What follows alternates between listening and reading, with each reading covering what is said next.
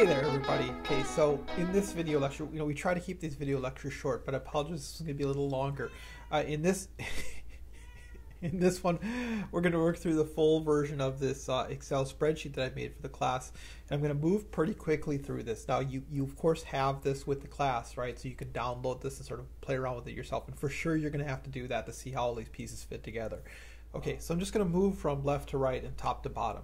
Okay, so starting with the household sector here, this should look fairly familiar. This was all in the abbreviated model that we went through several chapters ago. The given household consumption function can be found here, right? This is just a notes section to show us kind of what we're doing, right, and how the model is working, as well as have some given values here. Again, these are all sort of behavioral variables that if we were sort of doing this in the real world, right, we'd have to estimate. Perhaps using the regression techniques that we also saw in an earlier video. Okay, so if we click on these cells, right, we can see that this one here, household income, is given from cell M4, which is over here, right? So this over here on the far right-hand side is our sort of given box, and then everything else is sort of our generation, except for this here with your notes. So in this model, right, income, we're assuming that initial income is 1,000, and then, given our consumption function relationship, which we see programmed in here, consumption spending is 750, realized savings is 250. Moving over to the government sector, we currently have the government occupying a neutral position. That is to say, its budget deficit is 0, its spending is 0, and its taxes are 0. If we wish, we can change that over here, and I'll show you that in just a minute or two. Our business position, right, so this is our needed investment. Needed investment, of course, being the amount of business necessary that's going to be necessary to stabilize households' preferred savings, right? And then realized investment is how much investment business actually did, right? And since these two are equal, right, as a practical matter, what ends up happening is that income's equal to expenditures, and we have a stable macroeconomic system. But if, let's say, interest rates go up, let's just do that quickly here and enter in 1 rather than 0. Okay, we can see that realized investment is going to fall below what is needed to maintain households' desired real savings, and we are going to, household savings is going to be less than what they actually would like to save, and we're also going to enter into an unemployment contractionary period. Okay, let's put that back to 0. You can see it stabilizes again. Okay, so in our given box here, we have initial incomes, right? So these are things that we're programming into. We have taxes, right? We can change that if we change that to, let's say, 100 or something like that.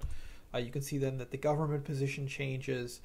We now have a budget surplus or a negative budget deficit, and this puts us into a contractionary situation because household spending ends up being insufficient to stabilize the business position. Okay. Put that back to 0. You can see core household spending is our given. It's our value of C0 in our model, right? So C0 right here, if we don't remember what that is. Desired spending, right, is this value here, and that's just given again by what we are programming in here. Desired savings, also government spending, core business investment. This is our value of I0 here. Interest rate, which is small I here, and we are programming into it the value of 0 right now. Required reserves, this introduces a financial system. This was not in the earlier version of Excel. We're assuming that it's 10%, right? But we could change that as a matter of monetary policy, right? And it's going to change things down here in the financial sector. And then also the existing amount of federal debt, which we're programming in as just saying is 10,000. All right, I'm going to move myself up here so we can kind of pop down here. On the lower half of this, we have the financial sector. So up here was the real sector, right? And up here is down here, excuse me, is the financial sector. I've just entered in a handful of commercial banks, a dealer network bank. So this is the bank that would be, the Fed would be conducting monetary policy with, right? So we talk about open market operations and the buying, selling of treasuries. Fed generally does that with, not generally, it does that with its dealer network, right? And so we've just entered in a dealer network style bank here, and then the Fed itself, right? Okay, so now you'll notice that each of these banks, right, have reserve requirements based upon household deposits, right? So this reserve requirement is just 10% of total household deposits. Why? Because of this. If I change this, the reserve requirement is going to change down here, and this bank's going to have to hold more reserves.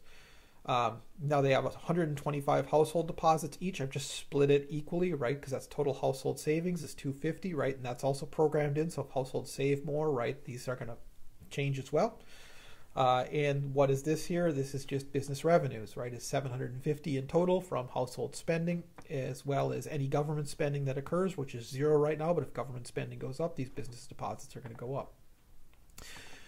Excess reserves then is the difference between what banks are holding in reserve and what they need to hold in reserve.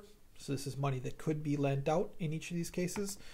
These are loans outstanding. Okay, these of course sum to what? They sum to business investment, and if business investment changes, these are going to change as well.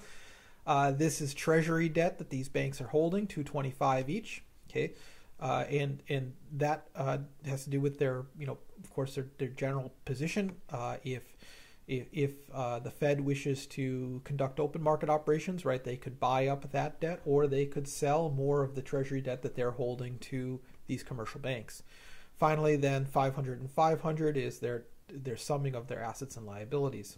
Okay. Moving over to the dealer network bank, it's essentially the same idea, right? But we also have Fed funds loans right now. So these would be loans that they're making to the commercial banking sector for reserves. Right now, there's no need for them to do that. But if, for example, there was a situation where commercial bank A or commercial bank B were somehow short of reserves, they could borrow those reserves from the dealer network bank, right? Okay, reserve requirements, excess reserves, all the stuff here, treasury debt. Okay, and then finally the last position we notice here is equity. Equity is the difference between the bank's total assets and total liabilities in effect.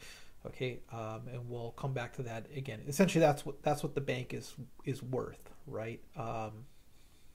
A little bit of a complicated idea, but when you actually look at the formula here at the Fed for what equity is, I think it becomes clearer. And that's the key thing in this is to, when you're looking at this model, be watching this video, me explaining it, right? But it's equally important, or perhaps more important, for you to kind of look at what's going on in these cells, right? So all these cells sort of work with each other.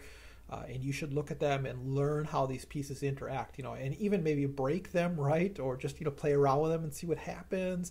It's okay if you break it, because you can just download this file again, right? And break it again, right? So I encourage you to dig into it, play around with it, learn how it works. That's how you're going to figure out how all these pieces fit together. All right. So in this case, I have the Fed holding all these virtually all this treasury debt, right? So this is 10,000 minus this, and we get this. Now, of course, it doesn't have to be that way, right? In fact, households could be holding this treasury debt, right? It could sort of be all over the place.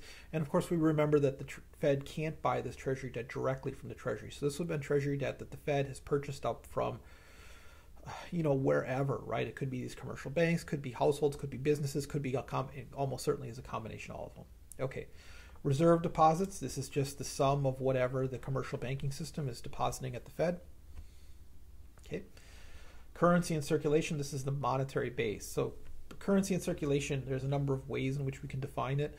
So this is monetary base, which is the tightest way to define it, right? We could have made it M1, we could have made it M2, M3, right? But those would have made this a lot more complicated. And so a consequence, I just have it grabbing the monetary base, right? So the monetary base is, we'll recall, is sort of just the hard physical cash in the system, which we also have calculated right down here. And you can see, right? So this is a formula. You can see what it's adding up to grab that, and you'll know what that is then. Okay. Let's see. Okay, at the very bottom here, we have total credit creation, right? So this is the amount of credit that banks are creating. This is total purchasing power in the economy right now. And this is the existing monetary base. This is the total credit to base, or this total leveraging in the financial system, just over 4-to-1, quite extremely modest, right? And then here we have some assumptions that we've made about the financial sector in this model. And you can see what those are, right? So, for example, like we're assuming that the banks will never hold more than 100 in excess reserves, right? So the way the little model works is that if they have excess reserves more than 100, right, then they start to try to grab up treasury debt. All right, this has gone on quite long enough for one of these video lessons. So again, check it out, and you can kind of see how they all pieces kind of fit together. Thanks very much, and we'll see you again next time.